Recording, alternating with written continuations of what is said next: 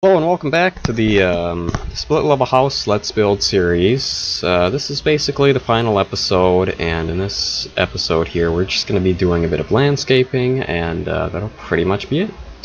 So, let's see. Trying to think what would be the best approach. I guess I'll go ahead and start with pressure plates. So we're just going to kind of use these to create something of a perimeter, if you will, around the front of the house here, and that's basically just going to be the start of the garden in the front. There we go.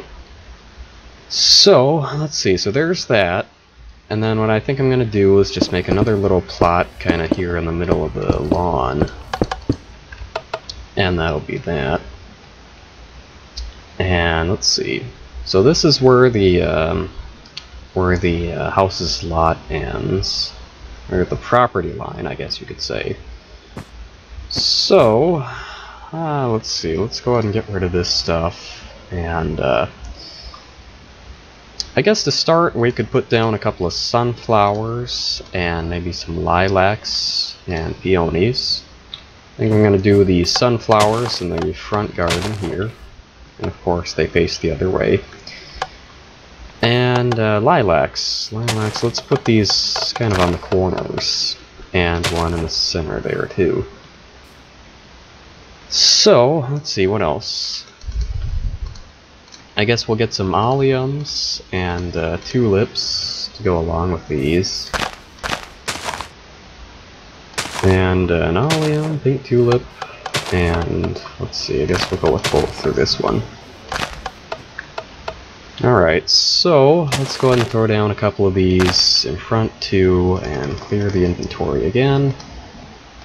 And I'll go with some of these, azure bluates, I don't know if that's how you pronounce them, it's probably not, but those azures, and poppies, and I guess maybe oxeye daisies too.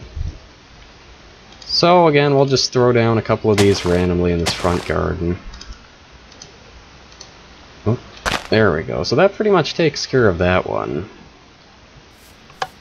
And let's see. Guess we could do that again up here, and then basically just bone meal the rest. So yeah, I think that's just what I'm gonna do. Let's see here. Here is the bone meal. Let's get rid of this stuff. And there we go. So that's basically, let's see, all these blocks are filled. Alright. So that's basically the gist of the landscaping. Let's go ahead and put in a tree here. And I'm going to do this as kind of one of the taller trees. Hopefully this will work. It seems kind of hit and miss, but at the same time it also seems to work reasonably well most of the time. Of course, it's not 100%, but I think it'll do. So let's see. Hopefully we'll get a big tree with this. Excuse me. And of course I didn't. I guess we'll just leave that. That's fine. And I'll go ahead and put in a garden around that too. And let's see, I have that 2 blocks, so excuse me. Yeah, that's fine. So we'll go ahead and just throw down some more stuff randomly, and just clear my inventory again. Get some tulips. I haven't used the orange ones yet. And some dandelions too. Maybe a rose bush. Just kind of scroll around, put these down. Actually, let me go ahead and move that over here. And let's go ahead and I try to refrain from using the orchids outside of potted plants because they're kind of sort of an exotic flower. You know, they're kind of finicky in terms of what they need to grow and stuff. And unless you're in like California or Hawaii or somewhere like that, I don't really see them working in just the everyday garden setting. I mean, obviously it's Minecraft, so you can take some liberties, but still. Alright, so that's basically that for the little garden side driveway. And let's go ahead and kind of mow the lawn here. And for that I'm just going to use green wool. And we're just going to do solid lines of this, kind of alternating every other row of blocks. And I'm trying to think if there's anything else I can do to add just a bit more pizzazz to this house. Because at the moment, I can't really think of anything else.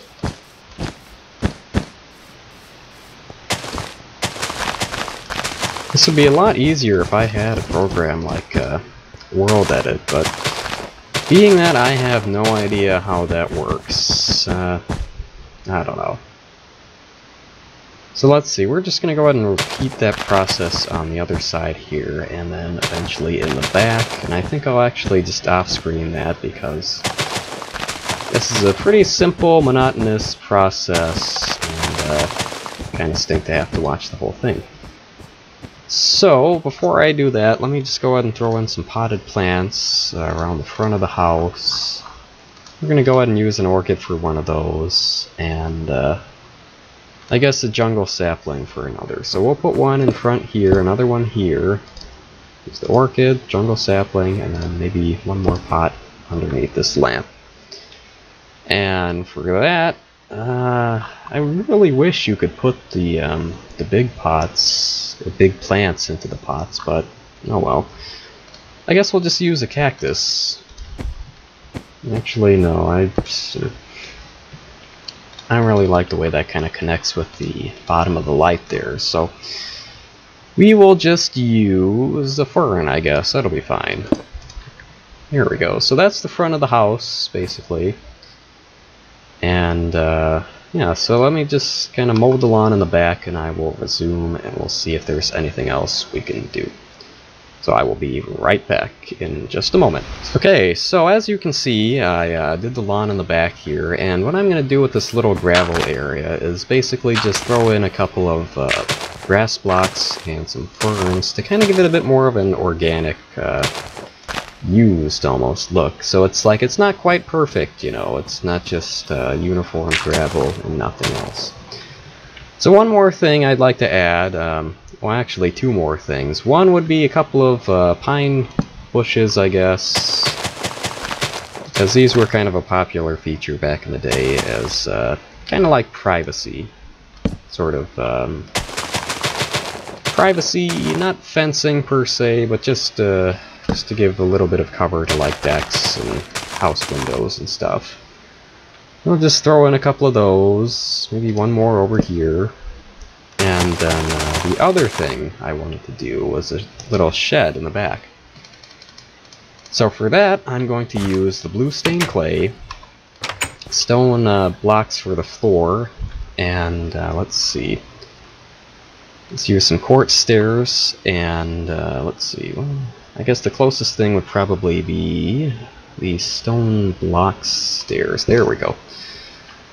So for the shed, I'm going to go ahead and do it like this. It's pretty simple, basically only 2 blocks on the inside. It's a little rectangle type shape. I'm going to go ahead and throw down a glowstone block so you can see this a bit better. So we'll go ahead and bring this up basically 2 more blocks, or 1 more block rather. And let's see, actually no, let's go ahead and bring this 3 blocks high. Make it 3 blocks high, rather. So we'll put these 2 doors on the front, and let's see.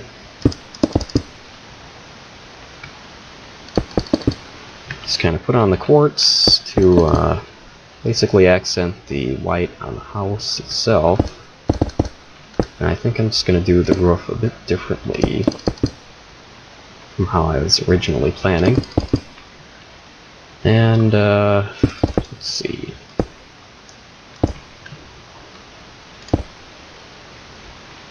I think I might actually just redo this here. I hate to kind of go back on what I've already done, but it's just the nature of things sometimes. So let's go ahead and grab quartz slabs and stone slabs, if I can find those. There we go. So we're going to do double blocks of these. And actually, you know what? Again, I hate going back, but let's go ahead and just make this 2 blocks tall so that it's not excessively tall. Because most of these sheds were pretty, you know, small. Especially relative to the houses themselves. There's, you know, I had one in the backyard of our old house, and I want to say it was probably only about 5 foot high at the tallest, kind of like at the peak of the roof. I mean, I guess at least on the inside, but yeah. So that's a basic shed. I guess we could go ahead and put on a window just for the sake of letting in a bit of light. And maybe some more of these pine shrubs around it. And that will pretty much be it. So, I think I'm going to just go ahead and sleep in the game here. And then I'll resume and we can have one final look at the house in the daytime. So again, I will be right back. So this is basically what the finished product looks like in the day, or at least early morning in the game. And yeah, we're pretty much done here. I think this was what, like 4 episodes? Took about an hour, I want to say, all told. I don't know. So as you can see, it's a fairly simple undertaking building one of these houses, and they're actually pretty fun. You can do a surprisingly decent amount of stuff with the front facade and the landscaping and all that. It's a very pleasant, workable house, and I think it'd be a great starter for people looking to get into suburban-style buildings. So, with that having been said, thank you for sticking with me if you're still following on episode 4, and hopefully I'll be able to get back with some more Let's Builds and Let's Furnish series very soon. I'm looking forward to that, hopefully, just about as much as you are. And yeah, so that's pretty much it for now. Thank you very much for watching, and if you enjoyed, please feel free to leave a like or comment or a favorite or whatnot. Thank you very much for watching again. And hopefully I will see you in the next episode of whatever series ends up being uploaded next. See you then.